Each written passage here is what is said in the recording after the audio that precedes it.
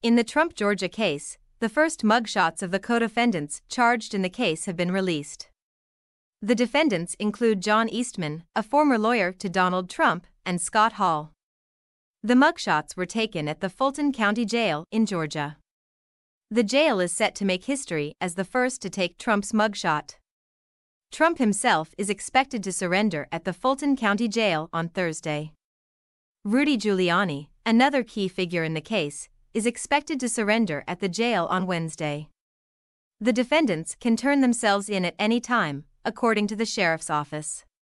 The case involves allegations of election interference in Georgia, with Trump facing 4 indictments and 91 criminal charges. The investigation and legal proceedings are ongoing, and more developments are expected in the coming days.